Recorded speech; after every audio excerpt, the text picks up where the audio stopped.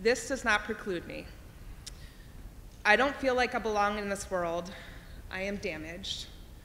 I just want to disappear, die.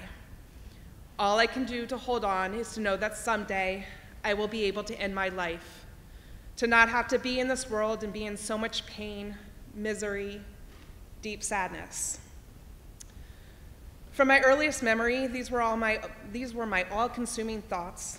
This was the way I walked through the world. By the time I reached my early 20s, I could not stay out of mental hospitals. Manic episodes associated with my bipolar disorder, excessive drinking, dangerously promiscuous behavior, getting myself into debt, followed by being thrown into the depths of the deepest, darkest, soul-swallowing depression, debilitating panic attacks associated with my anxiety disorder, feeling as if I was going to shatter into pieces from the panic, being so sensitive to the sounds and lights of the world associated with my post-traumatic stress disorder, making it nearly impossible for me to be out in the world without feeling like someone was going to hurt me. All of this was way too much. I was a failure, a waste of life, way too sick to be part of this world. I didn't see it at the time, but I was brave. Even though I was in the throes of my mental illness, there was something inside of me wanting to find a light at the end of the deep, dark tunnel that insisted on me ending my life. My brave then took the form of getting sober. When I got sober, all the reasons I drank and did drugs came flooding in, but now I was able to really face them. I was very lucky to find therapists and psychiatrists that I trusted, and most importantly, trusted me, something I know that is not offered to many people due to the stigma of mental illness. I continued to build my support system, building relationships with healthy people who, like me, were dedicated to working on themselves. They understood what I was dealing with and so freely gave me their love and support. What also was and is still so healing is that they too needed me, and my giving them love and support helped me feel part of, feel like I mattered and belonged in this world.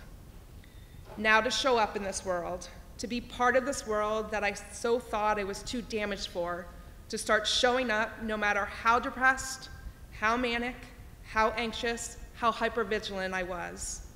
I needed to learn that my condition at the time did not preclude me from being good enough, important enough to be part of this world. Through a lot of work, I started to make a place for myself. I, along with the words, love, hugs, phone calls of my friends and family, literally pulled myself out of bed even when I was truly convinced that being in the world was way too painful. By showing up at work and for myself one day at a time, I began to deal myself in. During this time, I also began to understand the different types of showing up. Sometimes it meant literally showing up for work. Sometimes it meant taking a mental health day to take care of myself. And sometimes it meant taking medical leave so I could keep literally showing up for life.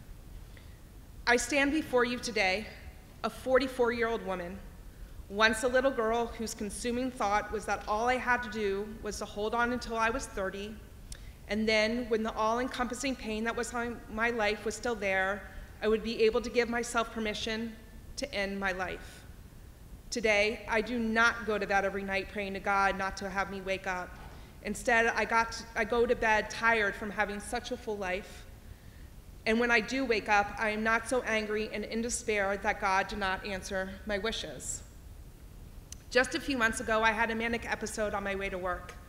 I started having visual hallucinations. Instead of turning around, telling myself I was too sick, too crazy to matter, I walked into my boss's office, a boss who I trust, which is very important.